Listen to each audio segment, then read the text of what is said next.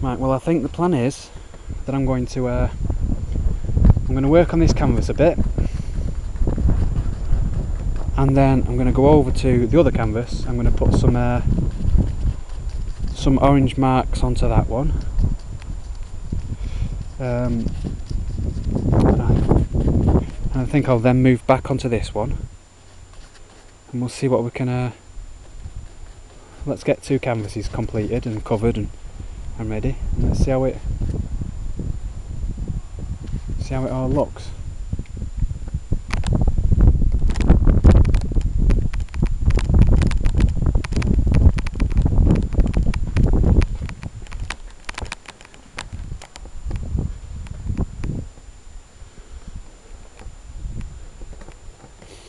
And I think what's nice about this one is it's in the shade as well.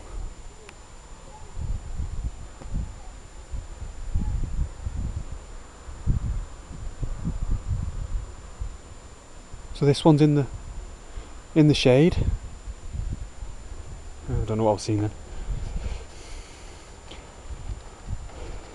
Which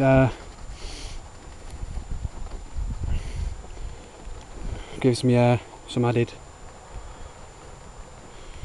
interest in the painting, and because it's going to look different in the studio when it's finished. It's going to look different, wherever I am. But the outdoor environment is perfect for me, I think, as long as it's up a hill and out of the way and stuff. Using the same brush. I think it's nice to work on oil paint that's starting to dry. That's a nice interesting thing to look at. Again, that kind of sense of, we're getting close to the bottom of the where the land is. But don't let that be a problem. Painting with less curves, I know that.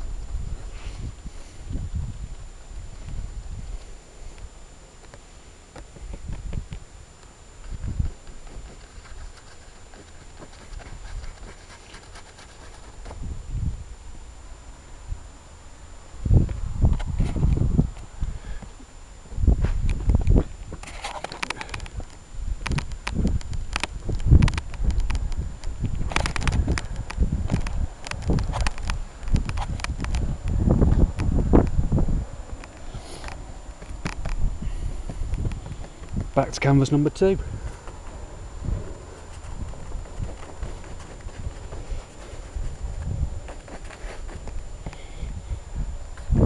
And the oil paint feels different outside. I think the air must react to it. It's got a thicker consistency, as far as I'm aware. It's harder to apply.